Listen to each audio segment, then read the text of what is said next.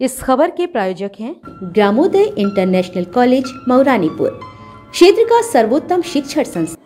Corona virus को लेकर देश भर में लॉकडाउन होने के बाद आवश्यक वस्तुओं की कीमतों में कालाबाजारी शुरू हो गई थी, जिसके बाद उत्तर प्रदेश के मुख्यमंत्री के निर्देश पर प्रत्येक वार्डों में सब्जियां तथा खाद्यान्न सामग्री से भरा ट्रक भेजा जा रहा है।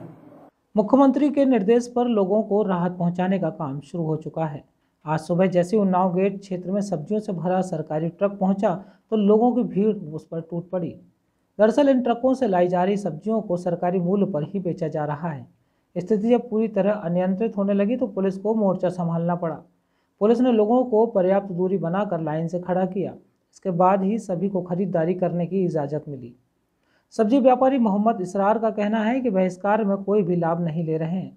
जिस रेट पर किसान उन्हें सब्जियां दे रहे हैं उससे 1 या 2 रुपए अधिक सब्जी बेची जा रही है ताकि उनके मजदूरों को मजदूरी मिल सके। हमारी गाड़ी ये 16 रुपये किलो वहाँ से चली है सर, 15 या 16 रुपये किलो ऐसा खर्चा मिला के सारा, और फिर हमारा 1 रुपये किलो का 7 रुपये किलो का भाड़ा है इसमें, इसलिए हम लोगों को ये पड़ गई 17 रुपये किलो और हम बेच रहे हैं 18 रुपये किलो, जो हमारी लेबर खर्चा निकल रहा है। इसमें हम 1 रुपये नहीं कमा रहे किसी वजह से भी।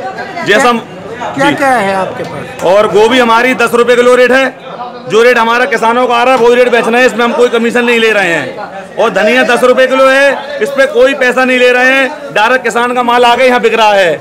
और हमारे पास बैगन बिका था, वो भी हमने 10 रुपये किलो बेचा है आज। जैसा हमारा किसान माल लेके आएंगे हमारे पास वैसा ही रेट हम बेचेंगे इधर। हमको कोई कमीशन नहीं चाहिए, ना कोई खर्चा चाहिए इस पर, और सिर्फ हमारी जो लेबर खर्चा है बस वो निकलता चला जाए और हमें कुछ पैसे नहीं चाहिए।